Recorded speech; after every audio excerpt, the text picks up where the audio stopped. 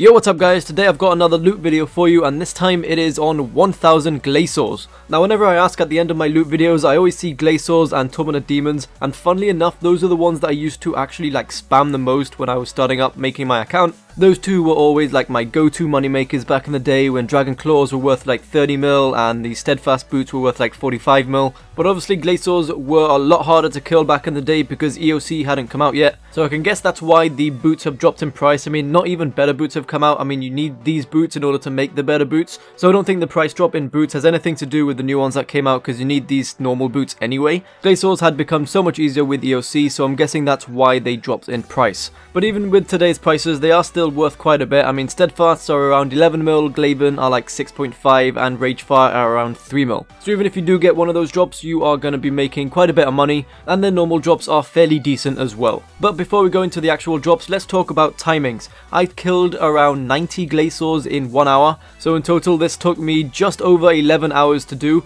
And honestly, they went by pretty fast. I think I just watched the whole first season of Westworld whilst I killed them. Would definitely recommend that show to anyone watching, by the way. And we did get lucky a couple of times, but taking into account the whole of the 1000 kills, I think overall we were quite unlucky. But anyway, let's get into the drops because I don't want to ramble on for too long. From 1000 Glacors, we ended up getting around 24 mil. Now, as you can see straight away from the top there, we did end up getting a couple of boot drops. We got the Steadfast boots and we got the Ragefire boots. Now, I would show you the footage of me actually getting these boot drops, but this is all you would see.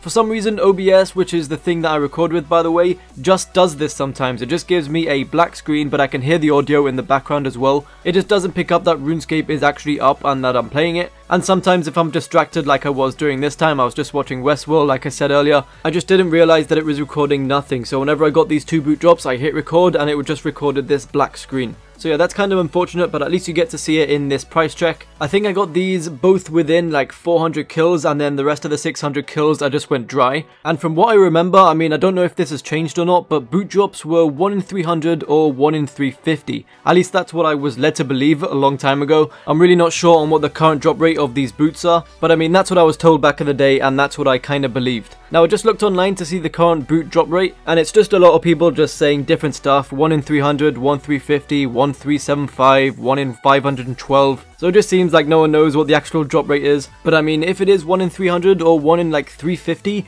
then you can actually say that we got pretty unlucky with these boot drops. In theory, there should have been another one in there, but I guess we did just get unlucky. I mean, we could have got more unlucky than this and just got either one boot drop or none. So I guess we were quite fortunate to get two anyway. And also another big money maker to point out is if you look at my inventory, I got 82 shards of Armadillo. Now I believe the drop rate of these is 1 in 10, so we should have got 100 of these from these 1000 kills. However, instead we only ended up getting 82, and that means that we can't make a Orb of Armadillo, which is what you need to add to the battle staff to make an Armadillo battle staff. If you didn't already know, you need 100 of these shards of Armadillo in order to add it onto a staff, and that will make you, I think it's worth 11 mil at the moment. So if you take into account what these shards of Armadillo are actually worth, it comes out to around 9 mil. All I have to do is camp those Glacors a bit longer for those 18 extra shards, and then that will end up in me getting 11 mil. So let's just add that 9 mil onto the price check, and that will make it around 33.5 mil earned from these 1000 kills. And like I said earlier, it took me 11 hours in order to do this, so that means that I made over 3 mil an hour. Now honestly, I thought it was going to be quite a bit less than this. I thought I was going to make 2.4 to 2.2 mil an hour.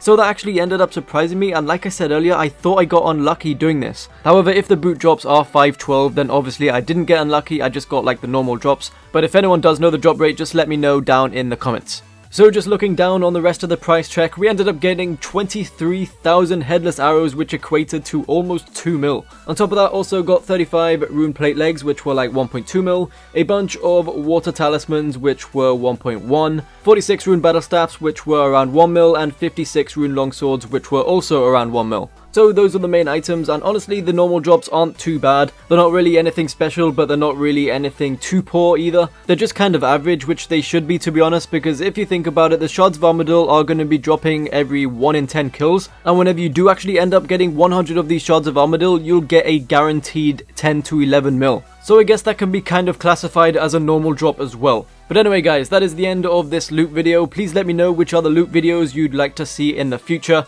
And as always, thank you for watching, subscribe if you're new, and peace.